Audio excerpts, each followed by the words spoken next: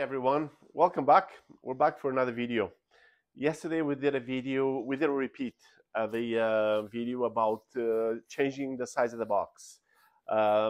We mentioned this shipping and how we want to save on shipping by reducing the size of the box, as well as increasing the strength of the box by basically having half of the box going on the outside of the other half, and increases the strength all around, which ensures your product to get the other side of the customer's door safely and in great condition.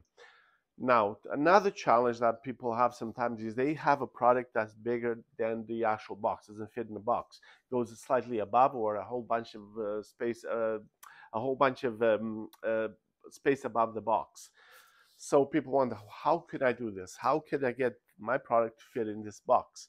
Unfortunately, it cannot fit in the box, but there's another solution around it, and the solution is to increase the size of the box, basically to increase it upwards. Okay, and if you want to ship a product sideways, you can also go sideways with it. Okay, depending on how you want to ship the product, but we're going to assume that you're increasing it upwards. Okay, that you have a product that's tall and it goes beyond the box, and you want to have another way to make that box work. As I said, that box will not be able to do everything, but we can increase the box using another box. Okay, so we're gonna, on this video, gonna talk about how to increase the size of a box in order to avoid you sending a product out there that's all poorly wrapped up. This still looks very professional, nice, and it basically allows you to expand the size of one box. So we're gonna, yesterday in the other video we mentioned reducing the size of a box as 12 by 12 by 12. Today we're going to increase the size of a box as 12 by 12 by 12, okay?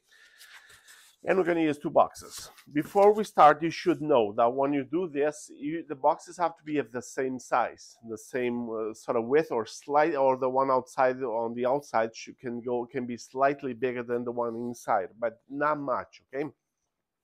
So we'll assume that the boxes you have are both of the same size. So first of all, let's assemble the box that you're going to be using to ship your product. Okay, so we're going to assemble it as we usually do. As I previously mentioned, there's a box stamp, and you leave the stamp exposed. When shipping, you should always do that. So I'm going to tape a box. So here's our box. So now let's assume, as I suggest, that you have a product that goes beyond this size. Let's say this is 12 inches high, that your product, let's say, is 14 or 15 inches high. You obviously don't want to tape the box like this and have a fully open top, or have some poor design over the top, okay? That doesn't look the greatest. It can still accomplish your purpose of getting your product across, but I guess the other side, people are going to look at you and think, my God, these people don't want to spend any money on the packaging. So here's the solution. We take another box. Same idea. Again, the stamp is there, so I'll leave the stamp exposed.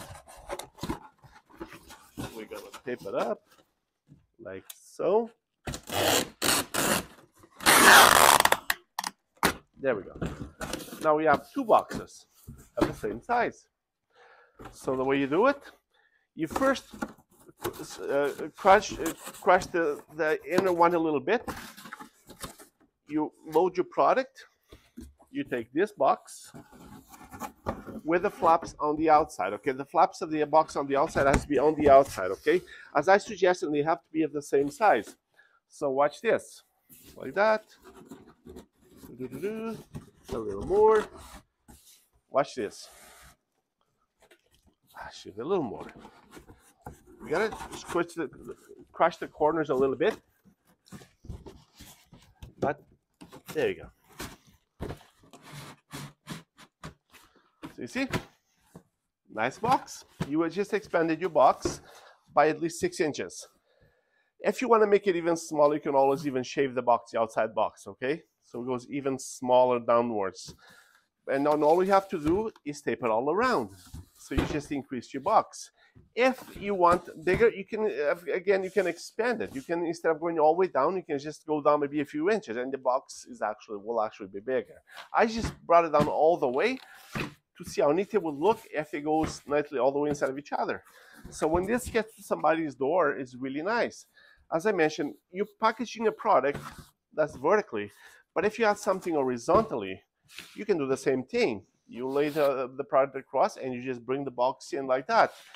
Important is to make sure whoever carries the box that you say mark it with some arrows saying this side up, this side up. So the shipper knows to carry it this way, right? Otherwise, it'll be just like that. So that's how you increase the box. That's how you expand the box. When you need more space, that's how you do it. As mentioned before, make sure the boxes are of the same size, or that the outside box can be slightly larger, but not much, because if you make it much larger, then you're gonna have to tape the heck out of it in order to squish it in to be safe. Something like this, it feels like it's a single box. So I think that's it. If you have any questions or suggestions, let us know. Post your comments below. Don't forget to like this video. As we mentioned in the other video, small businesses that ship, that do online businesses and do a lot of shipping, something like this is essential for you. And it's great when when you hit the like button, this gets pushed out through YouTube, and other people get a chance to see it. Other businesses will get a chance to see us and see these videos, and we hope to help as many people as we can. We find YouTube a phenomenal source, like a fountain of wisdom for everybody out there. Not every video is the greatest video out there, but there's a lot of help being offered through YouTube, which is phenomenal. And we are one of those. We aim to help as many people as we can, as many small businesses as we can, with only essential stuff that people need to know, okay? So as mentioned, post any questions, any comments below, like the video, and subscribe, okay? We look forward to seeing you in the next video. Thank you for seeing us again. Ciao.